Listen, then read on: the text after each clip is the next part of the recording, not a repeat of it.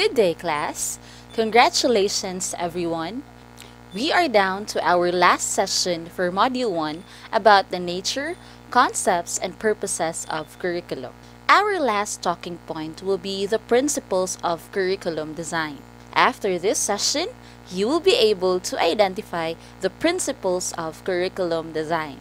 There are 7 principles of curriculum design.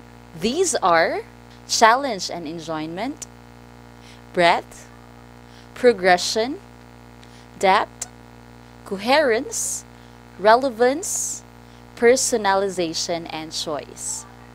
Why do you think it is important that there are principles in designing a curriculum? Let's start with challenge and enjoyment. Children and young people should find their learning challenging, engaging, and motivating. The curriculum should encourage high aspirations and ambitions for all. At all stages, learners of all aptitudes and abilities should experience an appropriate level of challenge to enable each individual to achieve his or her potential. Examples are our culminating activities, pageants, performance tasks, presentations, and etc. Learners should be active in their learning and have opportunities to develop and demonstrate their creativity. There should be support to enable children and young people to sustain their effort. Second principle of curriculum is breadth. All children and young people should have the opportunities for broad range of experiences. Their learning should be planned and organized so that they will learn and develop through a variety of texts within both the classroom and other aspects of school life. Their experiences should not be limited.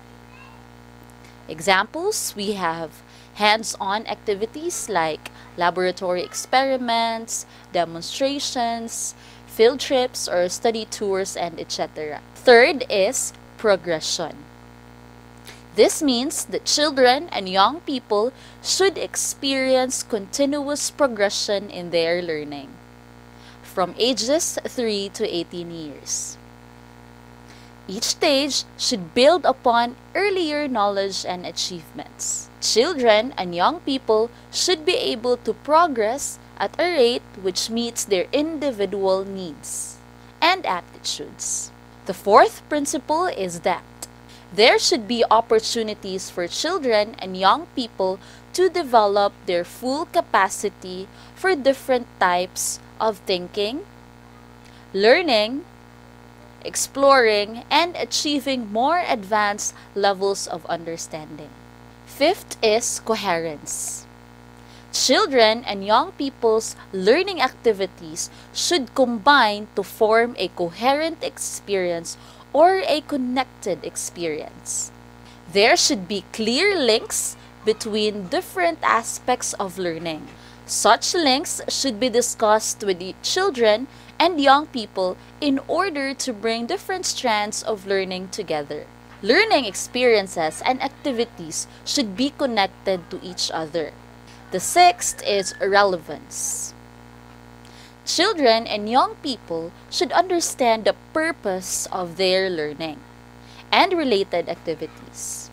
They should see the value of what they are learning and its relevance to their lives, present and future. They should know the importance of a relevance on why are they learning such concept. Seventh is personalization and choice. The learning is planned for children and young people should respond to their individual needs and support particular aptitudes and talents. It should provide opportunities for exercising responsible personal choice.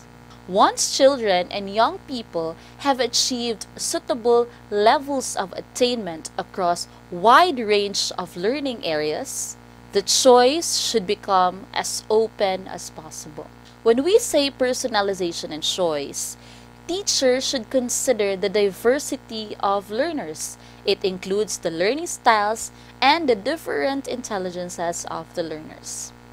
Again, we have the 7 principles of curriculum design, namely challenge and enjoyment, breadth, progression, depth, coherence, relevance, personalization, and choice. Are you learning? I hope you are. Again, congratulations for finishing Module 1. If you have questions, post those in our Google Classroom. Also, check out our activities and deliverables in our Google Classroom. This has been Miss Pretzel Ann Red. Thank you for listening and stay safe. Take me where you go when the sun goes down.